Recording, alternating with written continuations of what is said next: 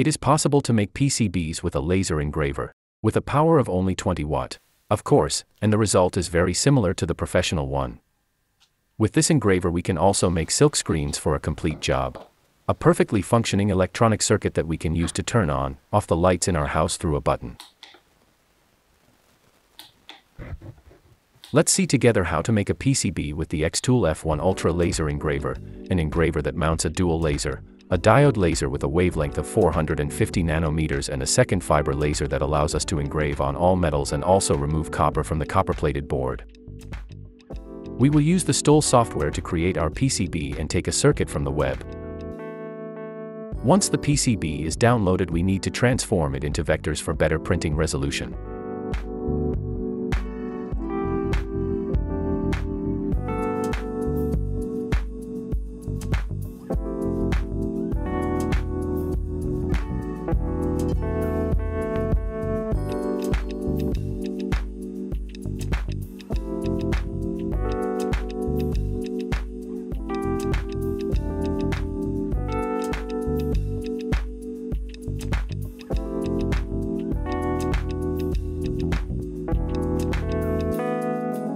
Very important, you have to mirror the image to avoid having the circuit upside down. Now we need to bring the drawing back to its original size.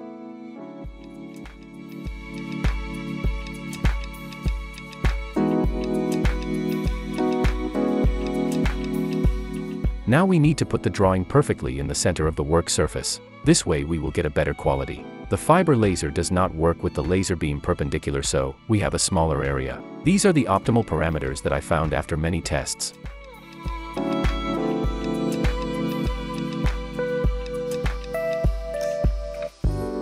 Once the right parameters are found, we can start the engraving process with more steps. It is recommended to perform alternate horizontal and vertical scans for optimal copper removal.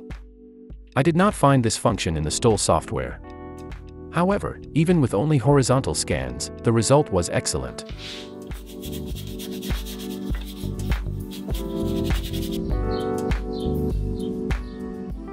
Now we need to draw the solder mask. Basically, we need to create areas to free the copper from the paint. In this way it will be possible to then carry out the tinning. It is a bit of a long process because I am using the light burn tools. The silk screen is very important because in this way we can know where to put the right component and also its orientation. To protect the circuit, use a yellow spray can. A light coat is sufficient, the important thing is to see the tracks. Now we can start the solder mask etching process by positioning the board in the exact spot as before. I used a square to get a perfect positioning. Finally, the circuit is completed and the soldering areas have been freed from spray paint. Now you need to make the holes using a very small cutter or a drill bit.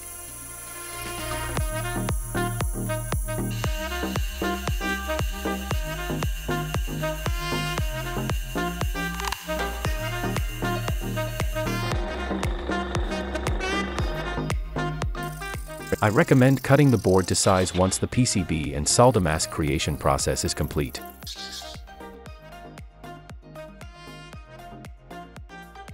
The Xtool F1 Ultra is a dual laser, so we can use two different wavelengths. I am designing the silk screen for easy positioning of the components. It is not essential as a procedure, but since we also have a diode laser, I want to show you that we can also silk screens. With silk screens your PCB will look more professional and you can have a reference for the positioning of the components.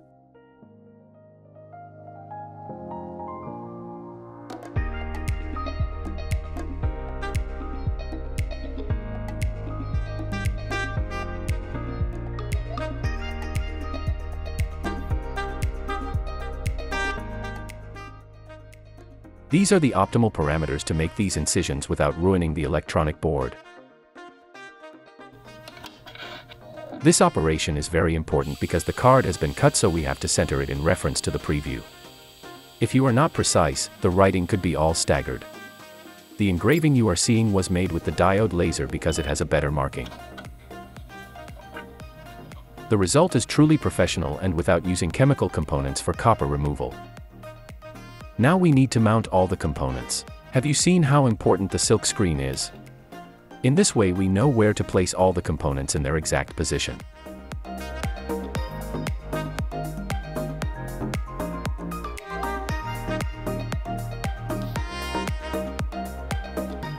The components have all been mounted, now we need to do the tinning.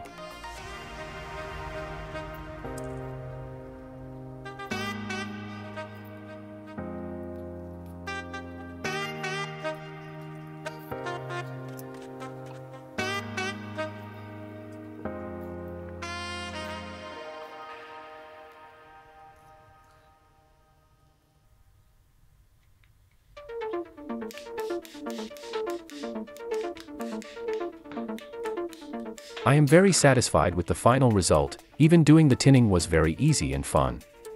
I insert the integrated circuit in the 555 and then I can finally try the circuit.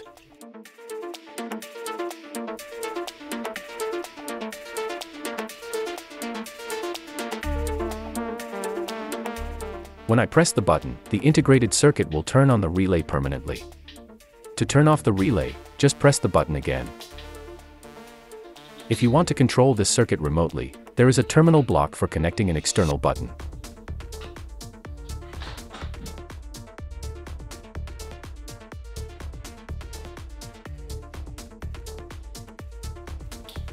But let's see the circuit in its real use, turning a 230-volt lamp on and off using a button. This small circuit allows you to turn a single lamp on and off from many points without using electrical switches or inverters.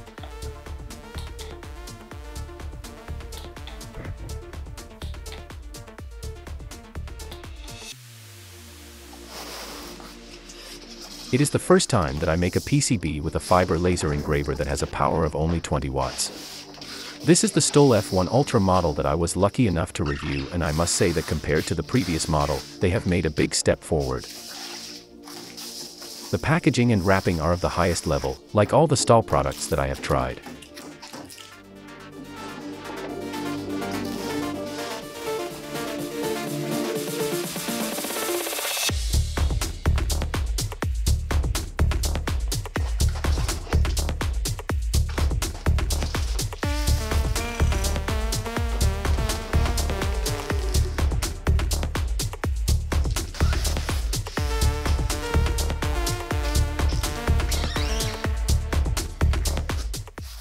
They have increased the power and improved the management through a display with a start button and preview.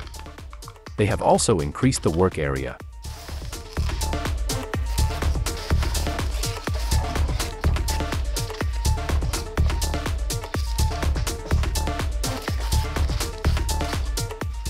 In the package you will also find some samples of both metal and wood to do your first tests. In the next video I will show you a truly spectacular optional object, a conveyor belt that will automatically engrave through the aid of a camera. In fact, the software will recognize the object and adapt the drawing or writing on it automatically. I consider it one of the best dual laser engravers I have ever tried. If you want to see it in action with color engravings on all metals, like the video and let me know in the comments if you also like this laser machine.